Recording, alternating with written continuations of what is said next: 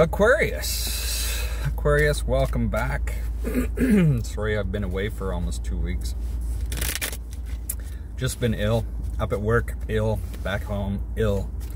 Just nasty. Anyway, we're starting to feel better. Hopefully, you guys are doing well, that you're not experiencing a lot of the colds and flus that are going around. Just because it's nasty. Anyway, let's get into your current energy, Aquarius. And as I'm shuffling while I'm talking, we have the Hermit showing up. The Hermit is followed by the Queen of Pentacles, the Queen of Swords, and the Hierophant. This feels like a very difficult choice that you're facing. You're hoping possibly for some guidance with the Hierophant here. For others of you, whatever you're going through, the Queen of Pentacles, Queen of Swords, it can be that you're really focused on making money. And you're trying to cut out sort of the bullshit, I want to say. And with the Hierophant here, it's like, how do I do that? You may need to go back to school. There may be some further learning. You know, there's so much stuff on YouTube that can help. For others of you, I feel this is a choice between two individuals. And that's not always an easy thing either. Oh, okay. This is getting interesting. When we start to look towards a possible desire, we have the Judgment and the World card. I almost get that you want to tie up some loose ends. For others of you, you know what, let's tie up the loose ends, let's move on, let's get rid of the stuff from before so we can move on into something different.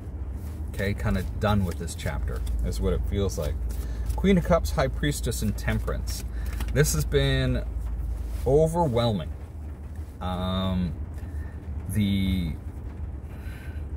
You may have had like a lot of downloads or intuitions that have been coming around. For myself, I know it's been a lot of deja vus.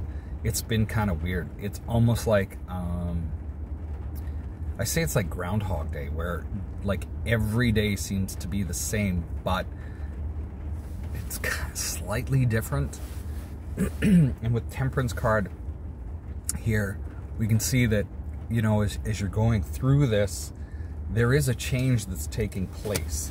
That change may not be super evident to see. It may be something that's, I hear, under the skin. So that you can't see, you know, you can't quite see through what is going on.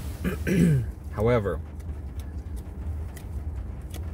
when we look to the possible outcome, we see the Strength card show up. And this has the 7 of Pentacles, the 5 of Pentacles, the 6 of Pentacles, 3 of Wands, and the 6 of Swords.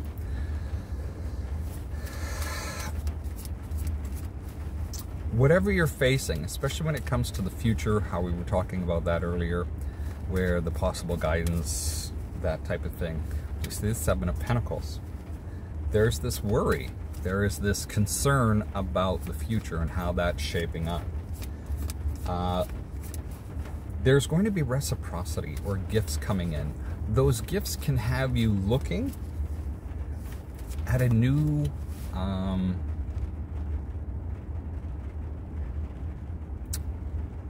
way of going, a new way of being. It's something that you may be waiting for. Like, you can see this starting to happen. So with the Temperance card, I'm kind of like drawn back to that, where you can see it starting to happen. And the 6 of Swords, you know it's coming around and you're able to see it.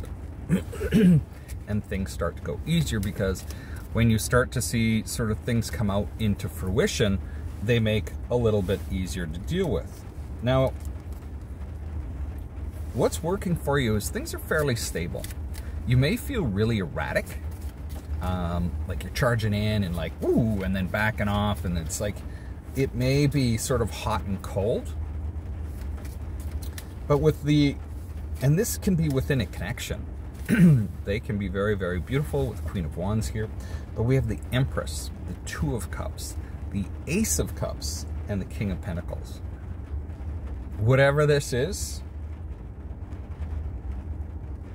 I want to say this is damn good. It's like I want to grab onto it and hold on to it.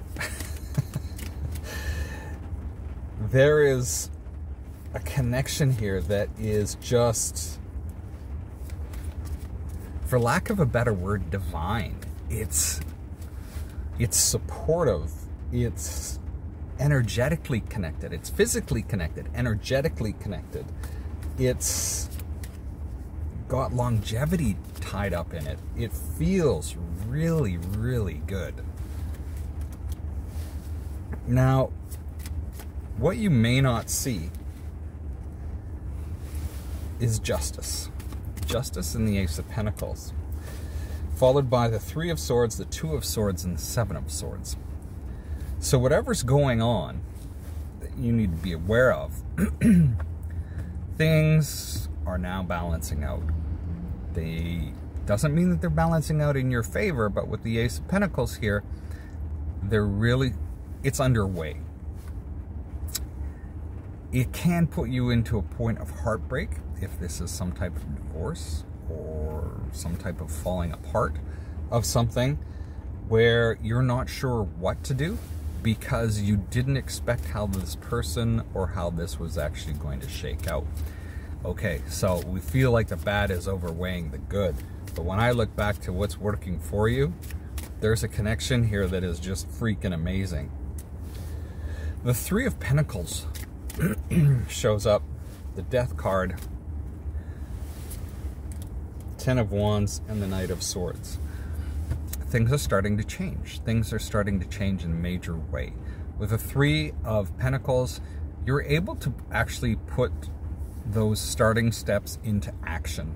Remember how we were talking about possibly school and the worry about work and the worry of the future. So now you're actually to put tires to the road. Things are changing. And with the Ten of Wands, it's been a while here. It's been a while that they haven't changed. It's been heavy. This is starting to shift.